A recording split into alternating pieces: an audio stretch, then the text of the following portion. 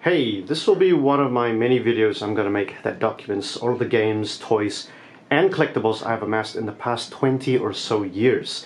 So the first game I'm going to go over is Prey for PC, right? So this is the 2006 Prey, as you can see here. Now, I bought this game way back in 2008 from a local retailer when it went on sale. Now, let's go over the box. So as you can see, the box itself is in pretty good condition, I would say, besides the rip at the very top. But overall, like I said, it's in pretty good condition for its age. Now, this box here has a flap on the front, which shows you all the favorable reviews that it received. Now, keep in mind that not all of PC game boxes have a flap in the front. Now, fortunately, this is one of those game boxes, as you can see here.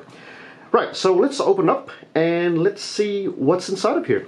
So, as you can see, when I open this up, there is another cardboard box inside, like a semi-cardboard box. Now, this is there to prevent the box from caving in. So essentially, it's there to keep the structural integrity of the box, right?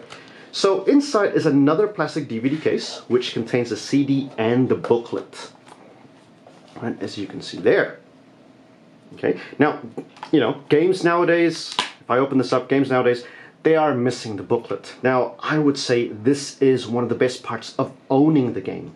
Having a booklet that usually, contains a story synopsis, installation, how to control characters, weapons, enemies, and a bunch of other information. It's great to look at. It's a good read. If you enjoy collecting games, if you enjoy playing games.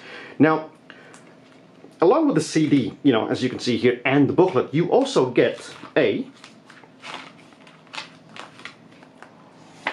flyer, right? Now this flyer, it says win one of 4 Xbox 360s Prey theme, exclusive to Australia and New Zealand.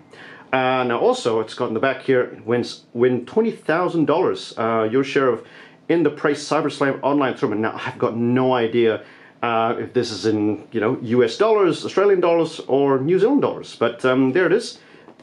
There is also a flyer inside of here.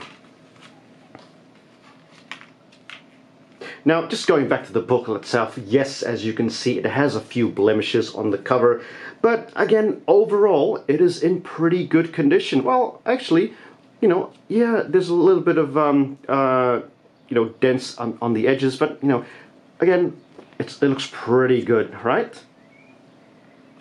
Here we go. Controls, loading, saving, HUD interfaces, guns, health, characters, etc. Now, the CD itself, right? The CD is in perfect condition. Look at that. Look at that. I'll try to get it into the, see if I can get the light onto it. You cannot see any blemishes at all, and no scratches. I've kept, essentially, for all of my games, I've kept it in pristine condition, right? I try to anyway. And it is in good condition, right?